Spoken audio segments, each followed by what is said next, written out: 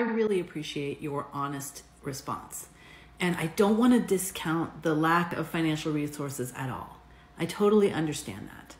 But I just want to know, like, do you really believe in your music? Do you really believe that you have the talent, that you have a message, that you are creating something that could change people's lives, make their lives better? If you really believe that, and that motivation can drive you to find a way to make it happen. But if you really want to make this happen, then I would say finding a mentor is your number one goal right now, because having somebody that's been through this before is going to cut so much time off of your journey. It's going to cut out you like wasting money on things that weren't the right thing for you. And so in the long run is actually going to save you money, even if you have to spend money on a coach.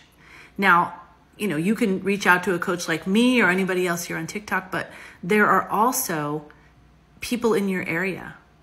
Maybe you don't know them right now, but you can seek them out by going to meetup groups, finding other musicians, talking to them, finding out how they learn to do what they do.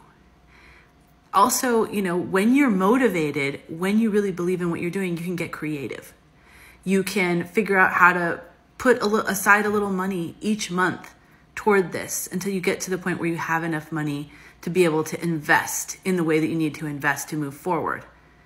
Or you could even figure out how to maybe do something with a mentor in trade. Maybe they need some administrative work done. Maybe you can do some social media work for them. Maybe they need to be on TikTok and they don't know how, and you do.